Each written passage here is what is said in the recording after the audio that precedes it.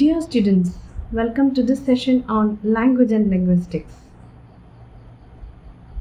We have been discussing speech sounds, the classification of speech sounds, and we learned that there are altogether 44 phonemes or 44 speech sounds, and how we classify them into two big categories, 20 vowels and 24 consonants.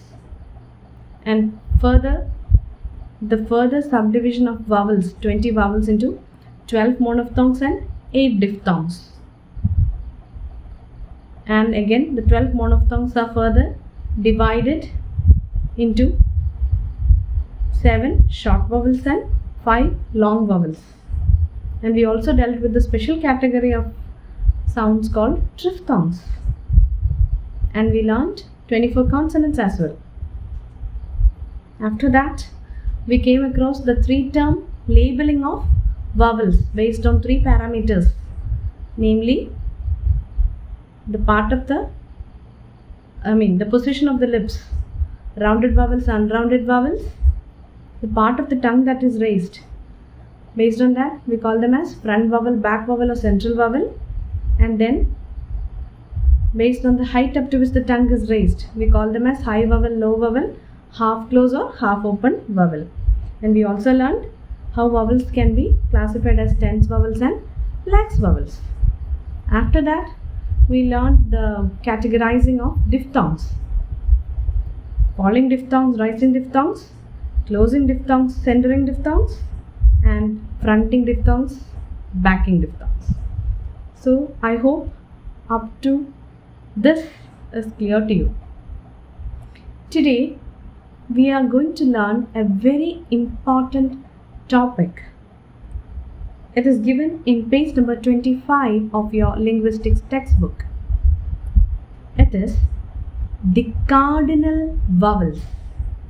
The cardinal vowels. Very often this is asked for university exams. See, when linguists study various languages, they probe the nature of the speech sounds of all languages. They analyze the origin, the characteristic feature, etc. of all the speech sounds of various languages. And for analyzing and understanding the speech sounds of different languages, you need to have certain points of reference, right?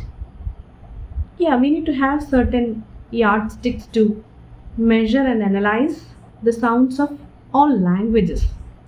So for that, linguists will use a handful of sounds, specially selected speech sounds, and they are called the cardinal vowels. These cardinal vowels are 8 in number. There are altogether 8 cardinal vowels. This was introduced by the linguist Daniel Jones. Daniel Jones. And he has written an English pronouncing dictionary. You can buy it from bookstores. It's there available in Kerala Book House and so on. Daniel Jones English pronouncing dictionary.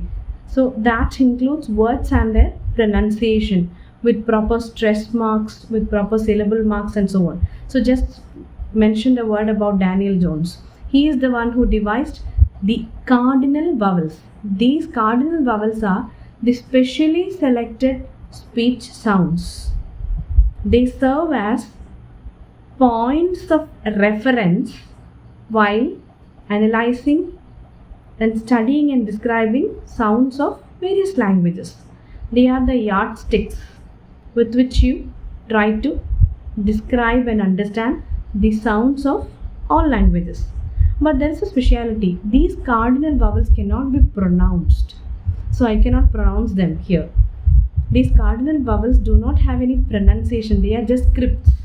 They are just symbols, 8 symbols, with the help of which the linguists try to locate the vowel sounds of various languages.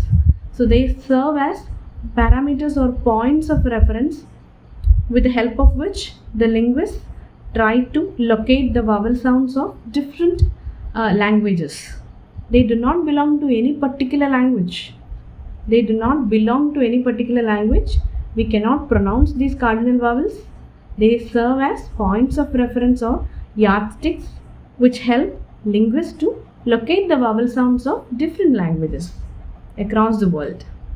So it was implemented by Daniel Jones. So in page number 25, there is a diagram and you can see the script or the symbols used to represent these 8 cardinal vowels. I cannot pronounce them here. I'll give you a slide which includes the script, which is legible for you. So today, I think I need to teach only cardinal vowels because I consider this as a very important portion. So what you need to do is write down a short note in your notebook on cardinal vowels, and you should look into your textbook and draw the diagram of cardinal vowels and learn that script properly.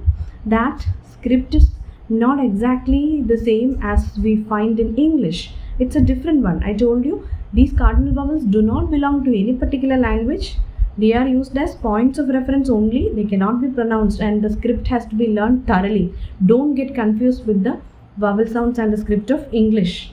Okay, so take your own time, write a short note, draw the diagram and learn how to write these scripts for the cardinal vowels clearly and legibly. Thank you.